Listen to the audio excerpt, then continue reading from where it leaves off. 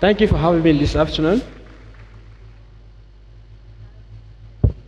Before I commence, I must confess that this gathering is not by accident, because success does not come to everyone by accident. It comes via commitment of one's strength, mind, wisdom, knowledge, and determination, provided that changing of mindset remains constant in every society. I am a graduate of computer science that does not know anything about computer but in agriculture.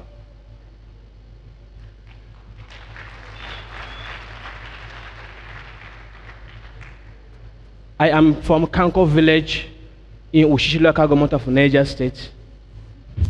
And the full meaning of the word Kanko means big farm, where we have potential of vast land with irrigation facility, with a dam of capacity of 3.5 cubic metric ton of water.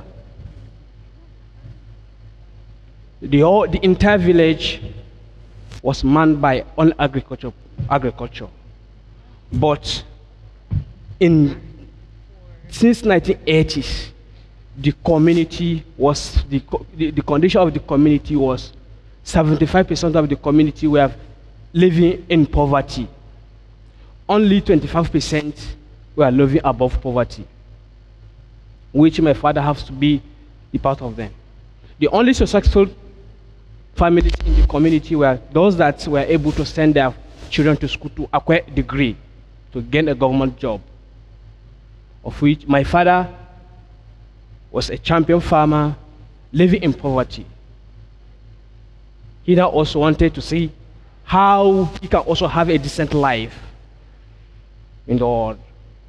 He now put me into school at the age of 5, was going to school. He put me in private school in my local government area. The distance between my village and the local government area was 7 to 8 kilometers. And there, when I was going for my primary education, I was wearing 2 uniforms a day because my father had nobody to help me in the farm, because we must farm before we eat. Today, I'm going to talk to you on a topic, rice more than just a meal, meaning that the opportunities in rice value chain. If you compare what to call, if you think of Nigeria as a whole, the major resource economy of Nigeria is crude oil. And let's take as an instance, during the crisis of COVID-19, where the oil control was locked down, the consumption of crude oil and petrol was reduced by 80%. But we cannot stop eating food. We have to farm before we eat. Then the country was dependent on importation of foods. If the crisis should exit that period, what will be the fate of our nation today? The answer is this: we have to change our mindset. My father made up his mind to train me to school so that I can have a degree, so that for me to have a decent life, to also pull him out of poverty.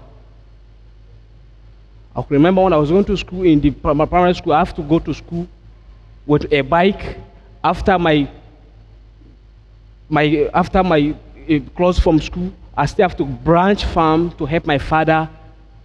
I was doing 2 things a day. I'll go to school and I'll still come back to farm to help my father. In those days, all the mission of my father was to see that I have a very sound education, to acquire a degree, so that I can pull him out of poverty. Unfortunately, it doesn't go the other way.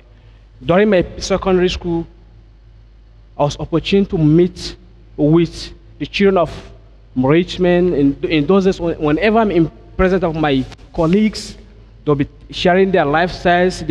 My father is this, my father is a barista, my father is an ambassador. And then when it comes to my turn, I kept silent because my father is a farmer. And in Nigeria, once they see you are a farmer, they see you are nobody. Kept silent. I was thinking, continue asking myself why my father is a farmer. Why my father didn't go to school so that I can have a decent life in the world.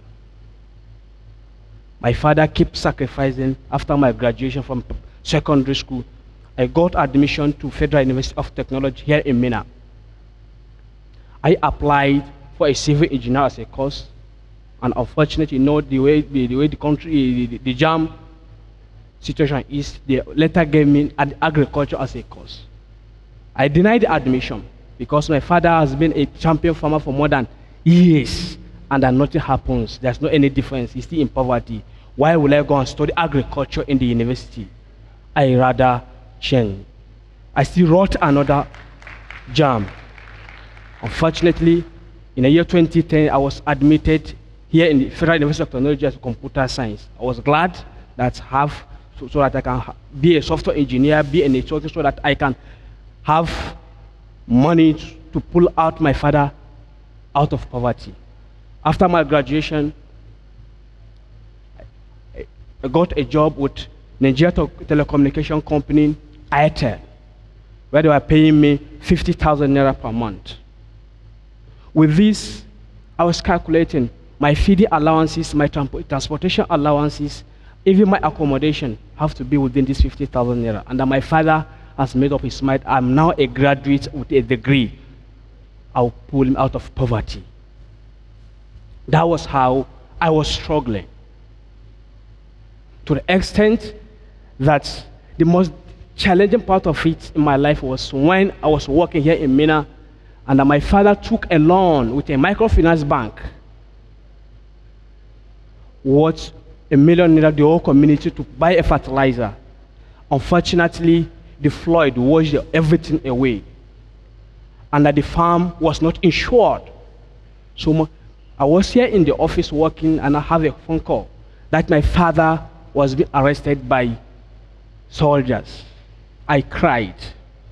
Why me in this world? Why me in this world? I went to where my father was detained, and I asked them to erase the name of my father as an indebtor. They should write my name as indebtor so that I can pay. Part of my salary, I decided that 50% should be gone to the loan my father took, so that I can pay as life goes on. So that was how I was struggling it. And the breakthrough came when the IFAD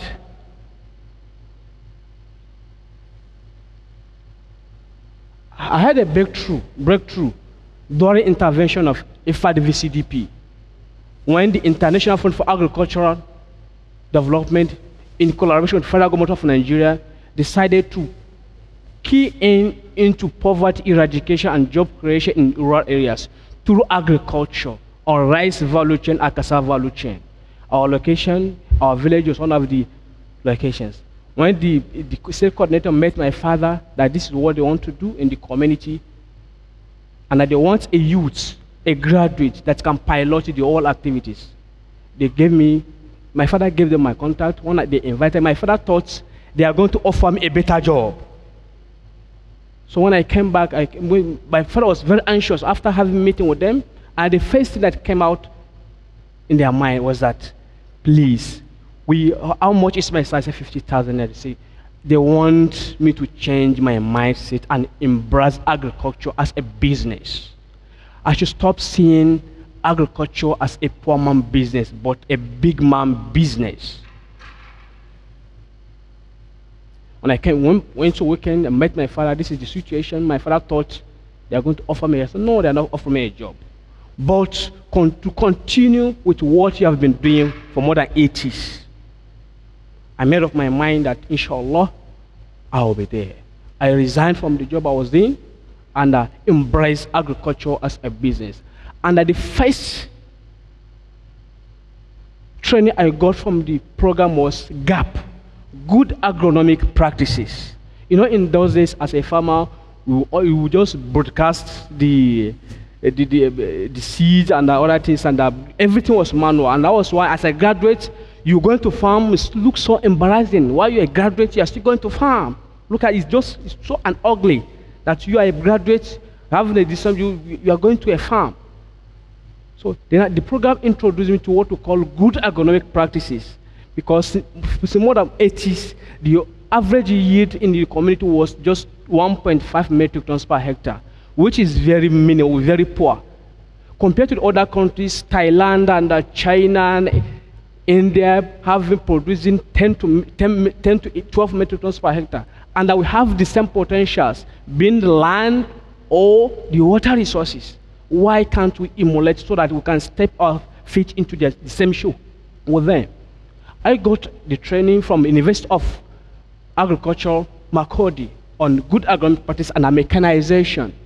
So on how to avoid using manual method by going to mechanized farming, and also good agronomic practice to avoid direct seedling by going to transplanting, so that we can have the good yield. So in the community, everything I learned, I say, I must put everything into practice. I started putting it to practice. The first year of my practice, I hit up more than, from 1.5 metric tons to 6.5 metric tons, which is a very good number. I started having a million, I started feeling myself a big boy. So this is real. That is the only aspect in production. So this is real. Then my father started feeling it, yes, this is real. Now, you see, also in those days, we do what we call manual threshing. The program also introduced us to how we'll be using the mechanized threshing, so that some youth can also be gainfully employed in the value chain. And in those days, if you consider after the production, there's no market, because the whole country is more on importation of rice, relying on from China and other things, seeing that what we are producing is not proper. The program also came up with a very good initiation, aggregating, that after the farmers have done the harvest, there's warehousing where we do the quality control, you do the weight and measure to the standard of quality that suit the off-takers. There I was able to also champion the process, of which I employed 5 graduates in the aggregation center. I paid them 30,000 naira monthly. Directly, 10 youths are employed under me, under my payroll, and indirectly, more than 27 people are employed under labor. So this is my youth quality control. He's a graduate of computer science. Also, he will be take care of everything. Within the having this knowledge, the program owner also have now become a champion in the community, the entire state, to the extent that the program now sends me to lead a team of 5 youths from Nigeria to attend an agro-pastoral summit in Cameroon, where as a panelist, I gave a lecture on water management and land management. There I become top, and I seen agriculture as a business. There, a few years later, May 2019, I was also given an official invitation to represent Nigeria in Senegal, to discussing the modalities on how to tackle the importation of agri-produce from to African countries. There I was set as a panelist to discuss on how the modalities, the chances, the privileges in the right value chain, where more youth can be employed in the value chain. There I met with some of the youths from the Ghanaians that they also discussed their problem facing in their rural areas of poor agronomic practices. There I championed the team, and I also put them through And as I'm speaking to you, they are doing very well. This is my life achievement. Through agriculture, I was able to get married to a very beautiful three kids, sponsor my wife to school to also be a computer scientist.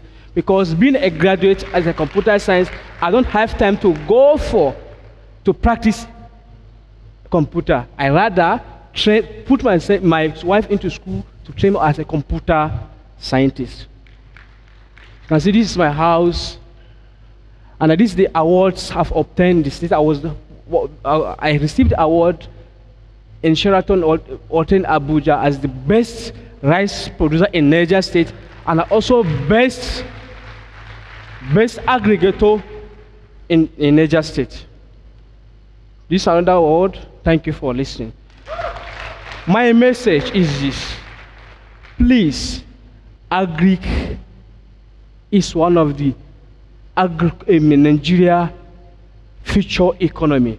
Youth should be engaged in agriculture. When you see green, green is agric. If you see green, it's money. Thank you.